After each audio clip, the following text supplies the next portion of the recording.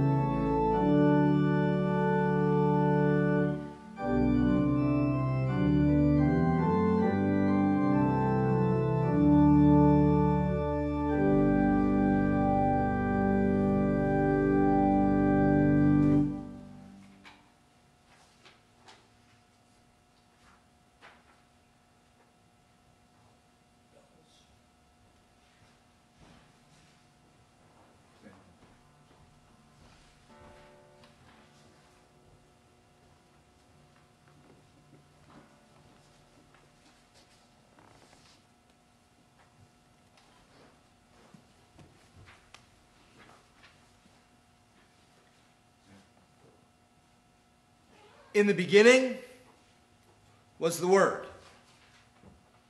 And the Word was with God, and the Word was God. He was in the beginning with God. All things came into being through him.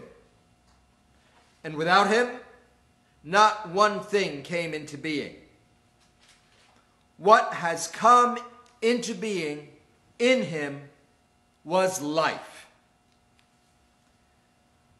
And the life was the light of all people.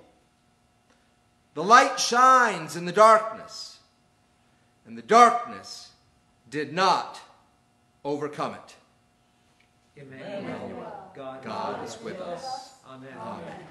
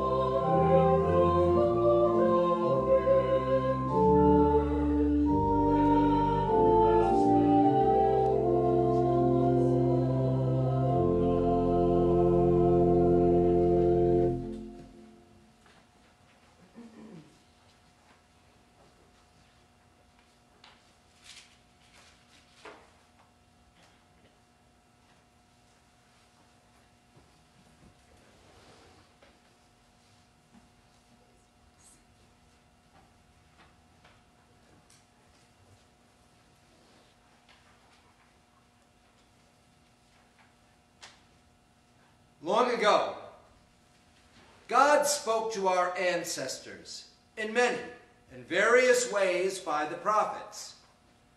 But in these last days, he has spoken to us by a Son, whom he appointed heir of all things, through whom he also created the worlds. He is the reflection of God's glory and the exact imprint of God's very being. And he sustains all things by his powerful word. For to which of the angels did God say, You are my son, today I have begotten you.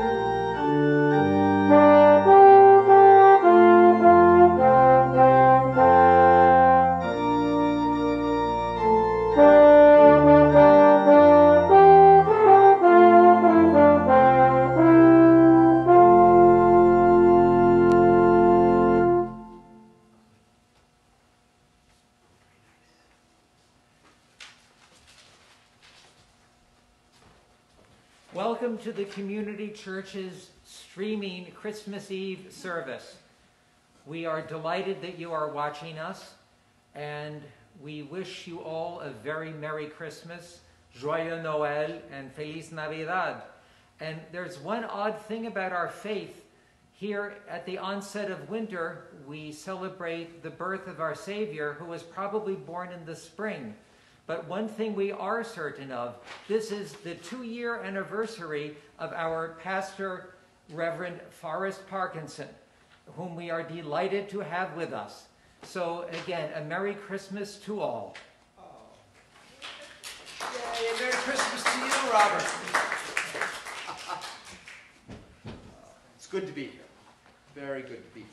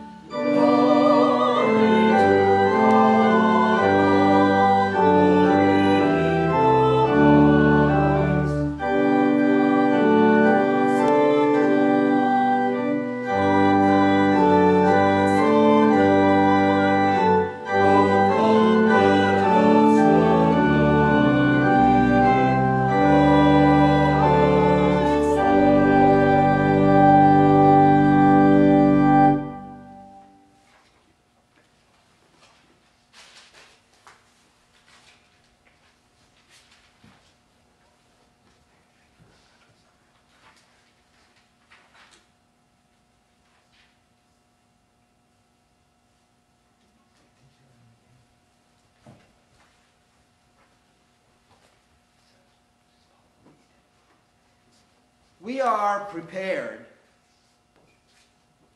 to let Jesus into the world and into our lives. We light the Advent candles to celebrate the gifts we are given and to name the gifts we can offer others. Tonight, we light the candles of hope, peace, joy, and love.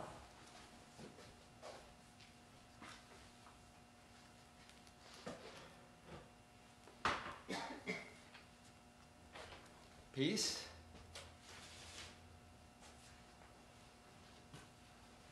joy,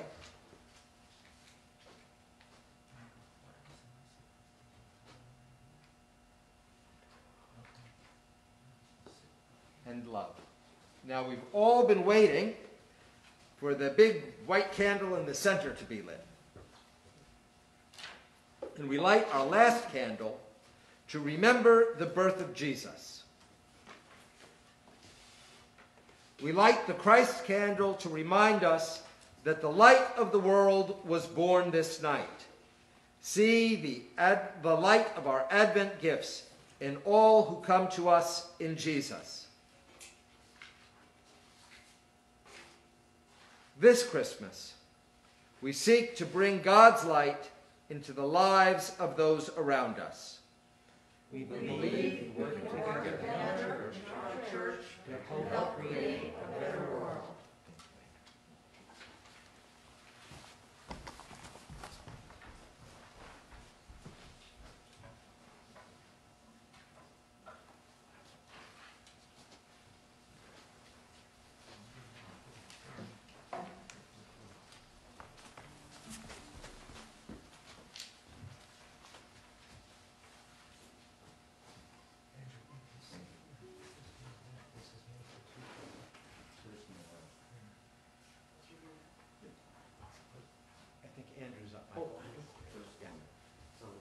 No worries.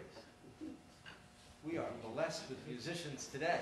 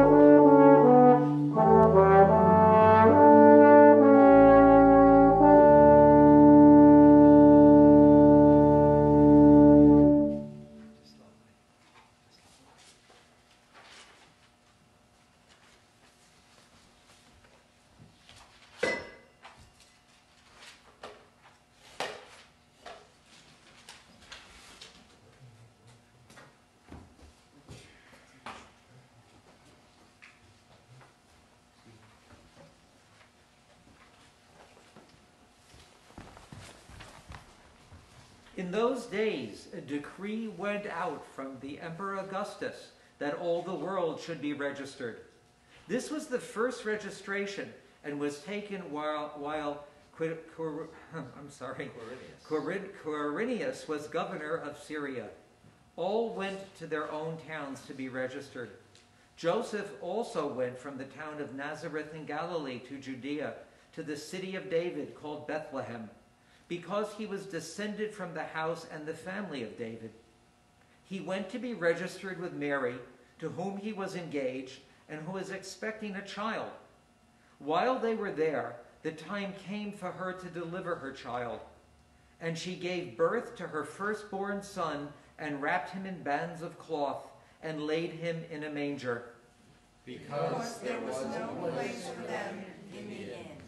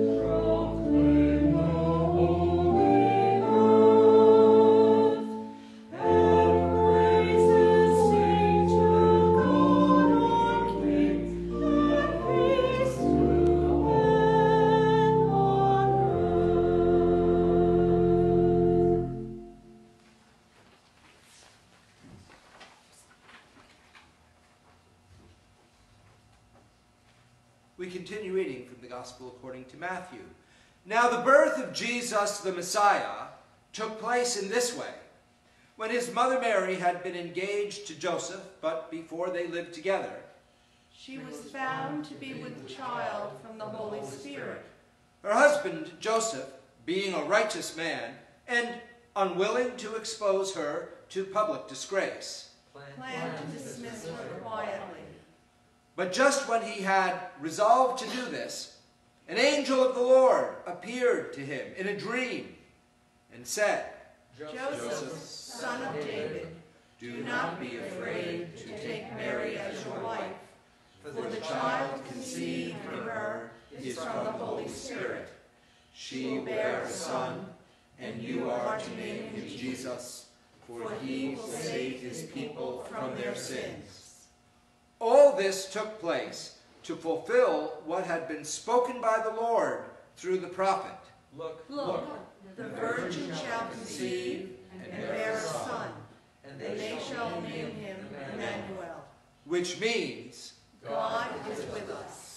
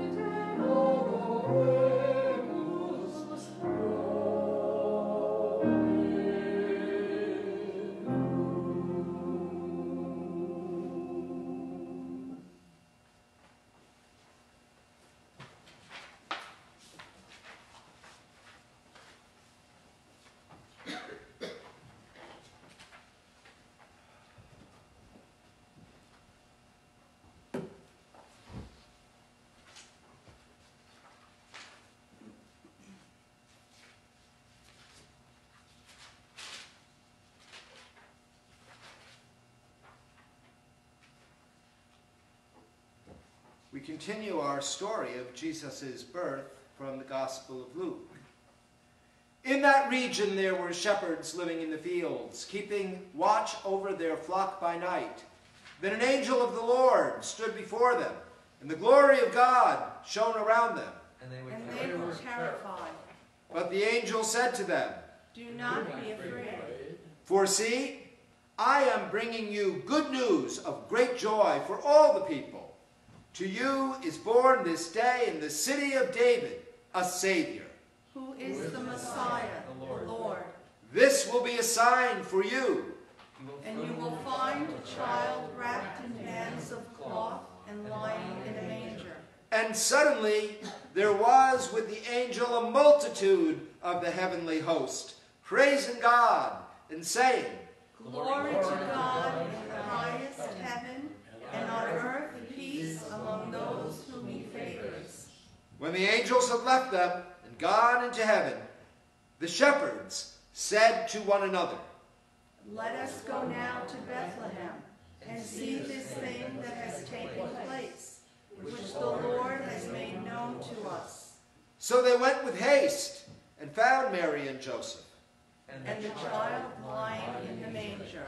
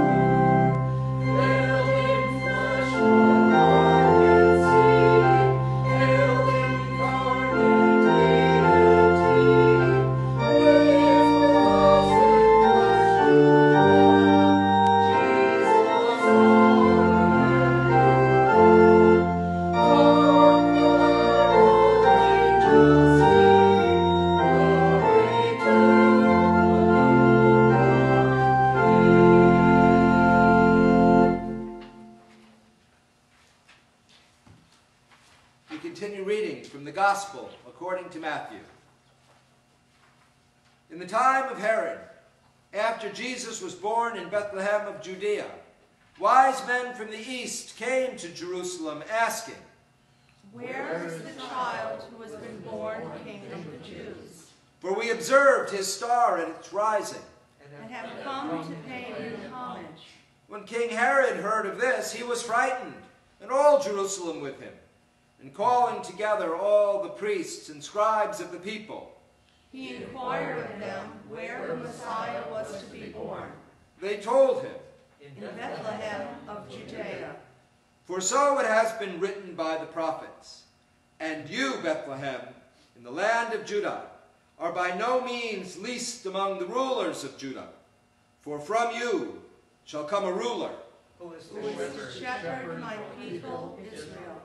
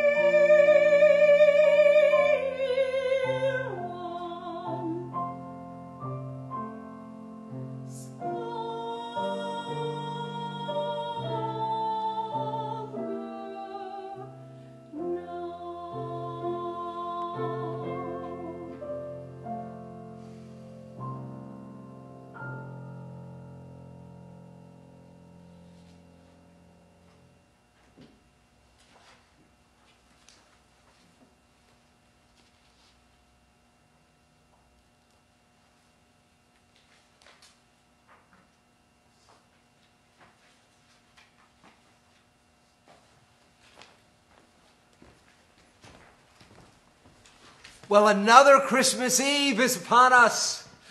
Some of us have had lots, a few of us had fewer. And always, always, we come back to the experience of a child that is born. You know, there are a few people here tonight. Who here has looked at and held a baby? A few of us.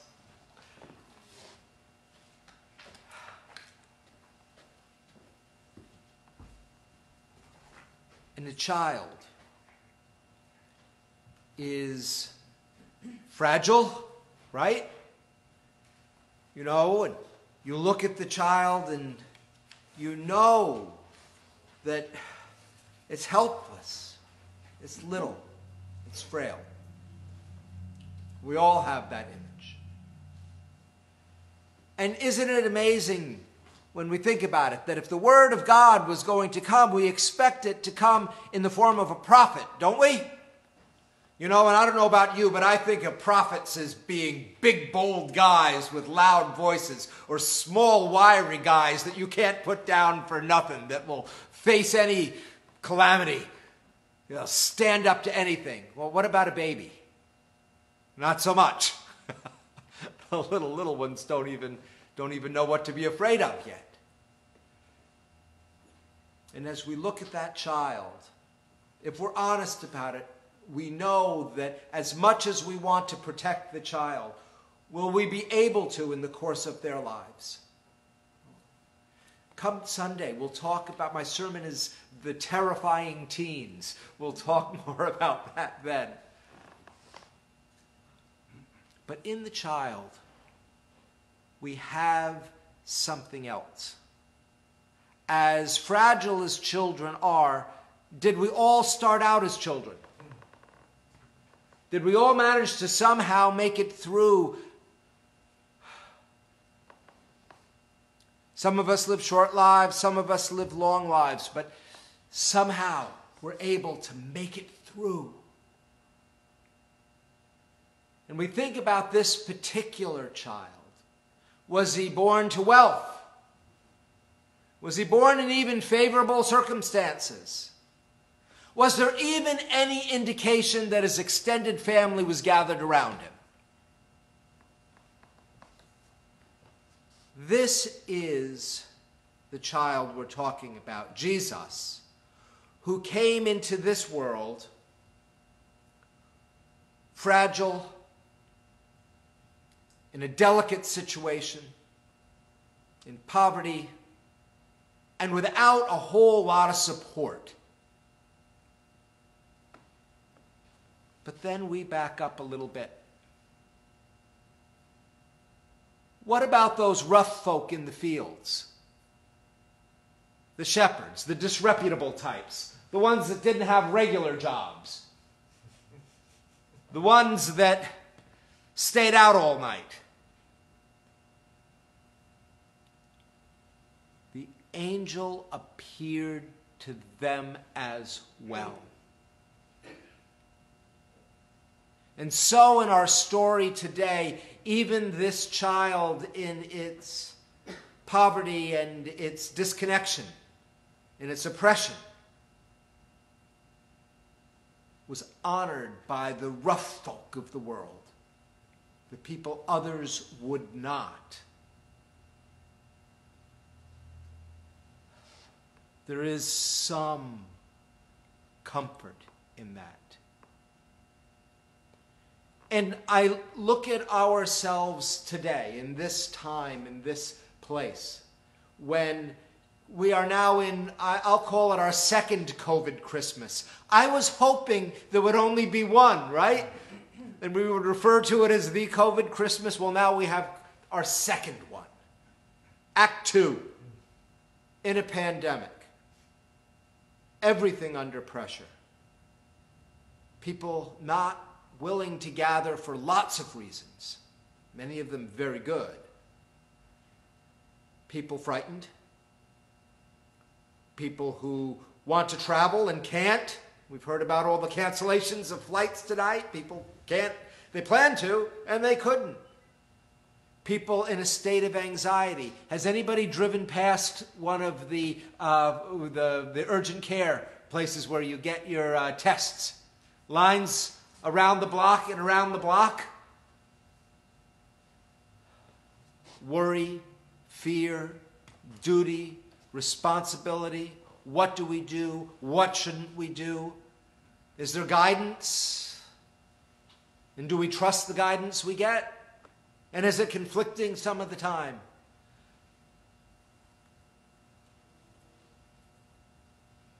I think when the word of God was spoken in that day of Bethlehem into that moment of uncertainty, that moment of frailty, that moment of oppression, that moment of disconnect, can we receive the word of God in our lives in that way?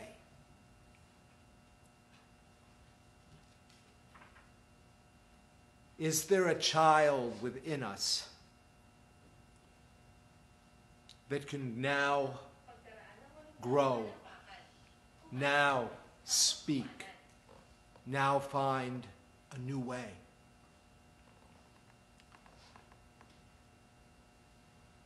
Did Mary know how things were going to turn out for Jesus?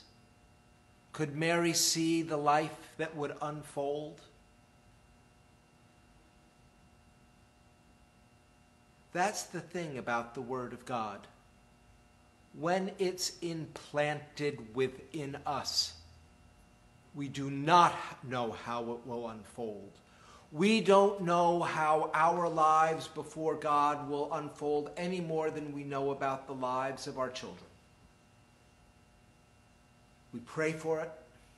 We hope for it. We cooperate with it. We urge it.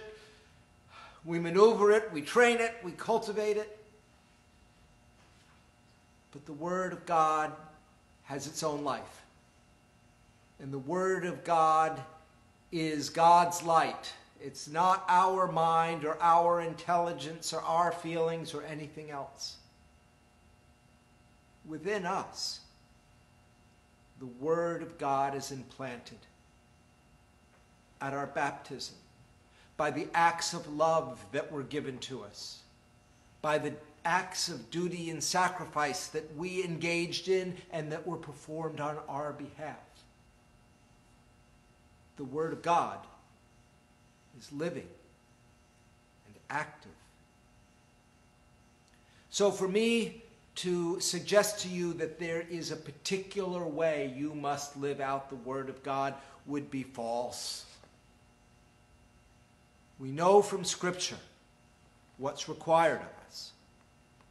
That we should do justice as we see it.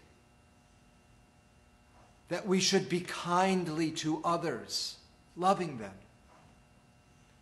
That we should be humble before our God, knowing that we're not only not all that, but that we are to be instruments of God's will at our best. And friends, will we always be at our best? No. So each of us has this duty. As many Christmas sermons you have heard, the Word of God is born within each one of us, right? On this Christmas day, I would say it's our duty, each one of us, to attend to that Word that has been planted in us. How shall we live our lives lovingly? How will we uniquely in our circumstances with our understanding bring Jesus' lessons to life? How will we face the world, trusting not only in eternal life, we trust, but having faith that God is truly with us and we have a purpose in this one? And so we live out our purposes. We listen with discernment, the discernment of justice. What do unto neighbors, what you do unto ourselves, right? we also listen with the discernment of joy. What brings joy into your heart and makes it erupt within you? You know, I can't help but hear in the seasoned voices of the choir joy in singing Christmas songs, even in a gathering like this, with the limits we have. I can't help but hear joy in Andrew playing the French horn, embarking on a career, playing in a way that sparks our imagination and helps us to share in that joy. I hope you will hear my joy this evening, that even in this fragile time in the life of our church, I rejoice in service, and I rejoice in all those who serve together to try to bring Christ's ministry to our community. So friends, why a child? Because a child is yet unknown. And so is our next chapter in following Jesus and sharing the life of Christ, confident in eternity and determined to love in a way that we uniquely can. May God bless you on this Christmas Eve, welcoming that word and living your life lovingly after the example of Jesus.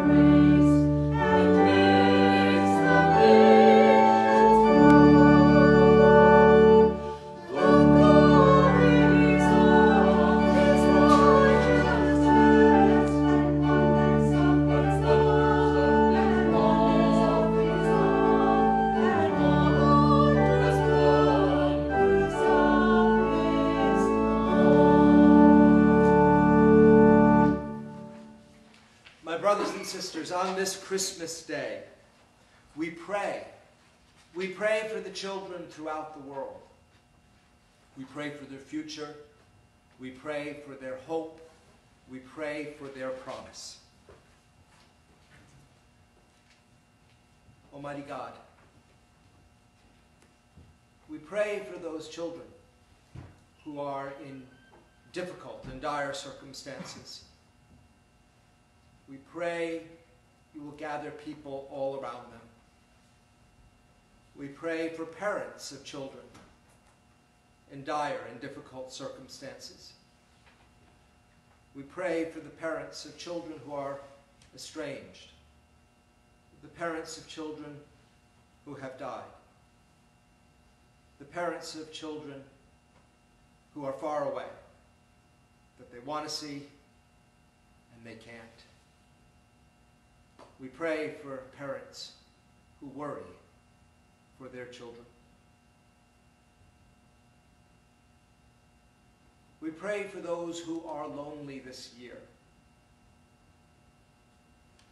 And we pray that you will send us and all your people into their lives. We pray for the nations throughout the world, for better government, for better law, for more justice. We pray for those who serve, especially on the holidays when they're separated from their families. From the linemen and other service workers who need to be out. We think of the fireman in his station, always too busy this time of year. We remember the soldiers and the sailors far away from home. Remember those in service to their country. Those who serve their employers as well. We pray, Almighty God, that those who are far from home will know something of your blessing on this evening. Almighty God, we pray for those who travel and those whose travel plans are complicated or interrupted. We pray for their safety. And in this new year, we pray for healing. We pray for the epidemic to come to an end. We pray for health. We pray that we may return to the things we love, that we may abandon the bad things that never worked or hadn't worked in a long time, embrace the new things that we've discovered. We pray, Almighty God, searching the silence of our hearts, searching for your voice there in the Holy Spirit, for the prayers that you stir up within us, for the prayers that are secret to us, for the prayers that we have promised others.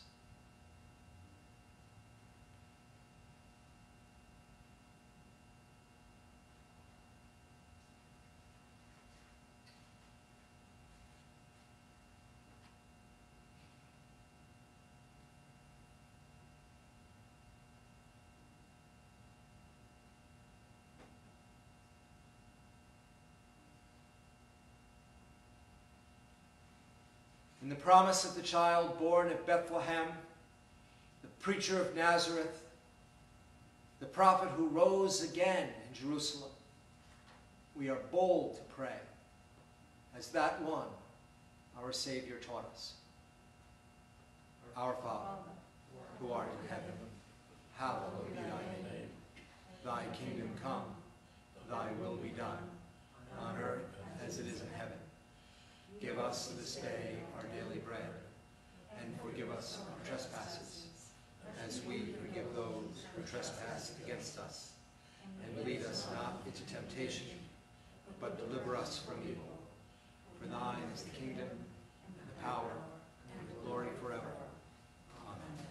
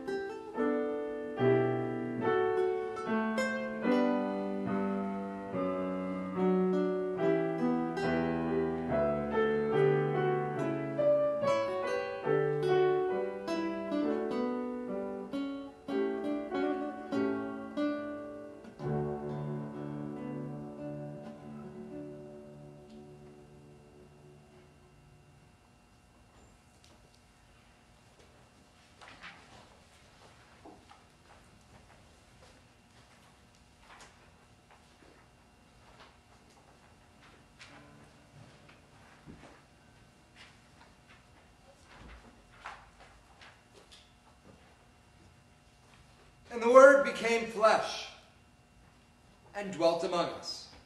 And we have seen his glory, the glory as of a Father's only Son, full of grace and truth. From his fullness we have received grace upon grace. No one has ever seen God. It is God, the only Son, who is close to the Father's heart, who has made him known.